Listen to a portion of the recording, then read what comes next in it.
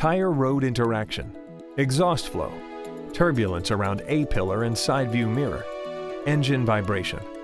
All powerful sources of acoustical energy that translate into unwanted noise and discomfort to the passengers of any automobile.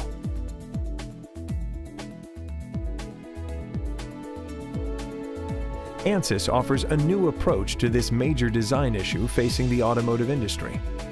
Our Deterministic Aero Vibro Acoustics (DAVA) approach focuses on aerodynamic noise generation and transmission through the vehicle body.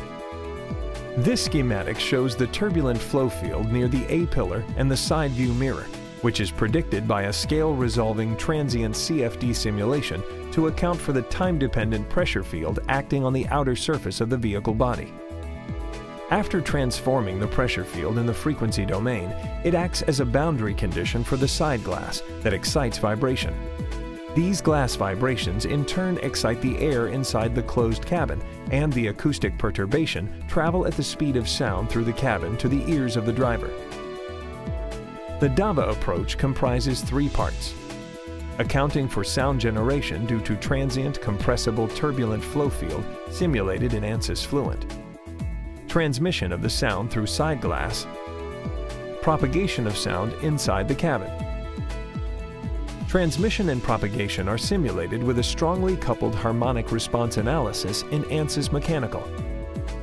The complete workflow can be done in one virtual environment inside the ANSYS workbench. What does the simulation setup process look like?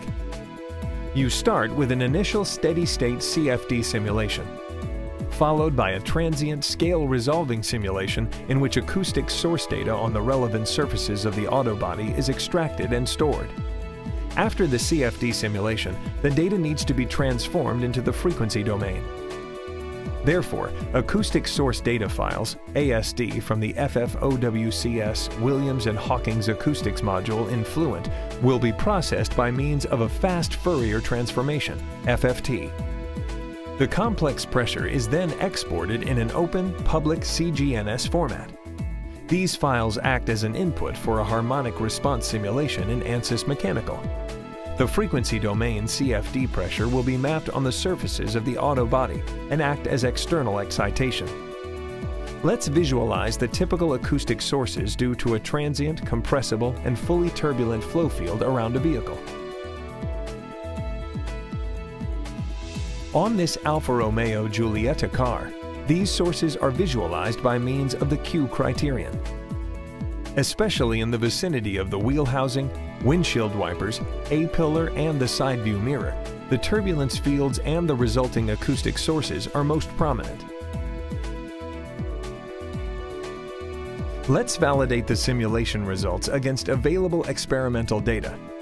The simulation results agree closely with the time-dependent pressure data measured experimentally on the side glass. Here you see results for 2 out of 39 pressure probe positions. The flow pressure spectra at the remaining 37 probe positions are also in close agreement with corresponding experimental data. The comparison has been done for 2 different meshes, representing different resolutions and topologies. The red line represents a fine prism TET mesh, the green line a medium-sized prism hex core mesh. They agree well with the black line representing experimental measurements, which is shown at 3 of the 37 probes. The real part of the pressure, which will be used in ANSYS Mechanical as real part of complex impedance, also called resistance, is shown at several frequencies. The sources are more dominant at lower frequencies. The external excitation makes the side glass vibrate. The deformation shapes are colored by acoustic pressure.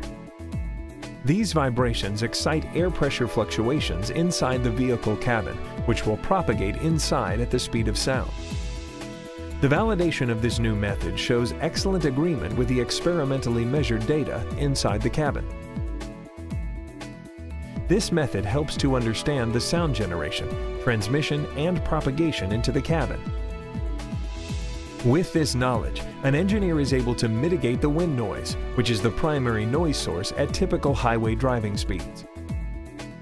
The complete DAVA workflow combines ANSYS Fluent, ANSYS Mechanical, and ANSYS Acoustics seamlessly inside the ANSYS Workbench platform. providing a parametric workflow, bidirectional CAD interfaces, and optimization tools. In contrast to statistical energy analysis, which requires specific tests to confirm acoustic-acoustic and structural acoustic transfer functions, this DAVA method is completely based on first principles and no tests are necessary for calibration. The validation confirmed that this is an accurate method, which can be used to accelerate product development because it affects design in an early development stage.